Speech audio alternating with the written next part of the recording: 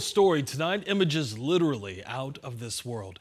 A telescope full of mirrors capturing the first light ever to enter our universe. Tonight, ASU professors are now sharing what experts are learning about the universe after the recent launch of the James Webb Telescope.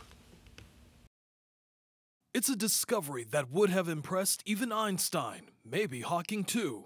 We'd never seen images quite this beautiful. The sharpest images of the distant universe. The sights and discoveries are the first images from the recently launched James Webb Telescope.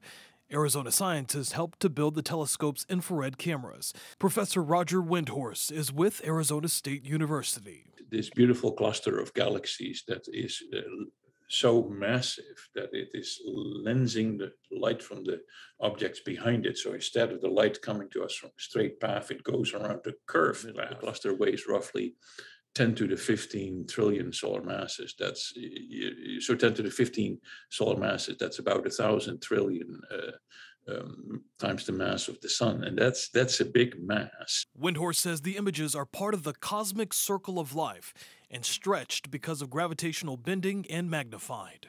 An ordinary galaxy will look like this one, a spiral like our own, or an elliptical, more like this egg-shaped thing over here, and we're more like a spiral galaxy, about 100 billion stars, and we're halfway from the center to the edge. Now here in the center of this image, that blue object is a star, like a drop on the windshield in our own galaxy. But here you see this enormous mass of foreground galaxies, supermassive galaxy. This one is probably almost 100 times heavier than our own galaxy.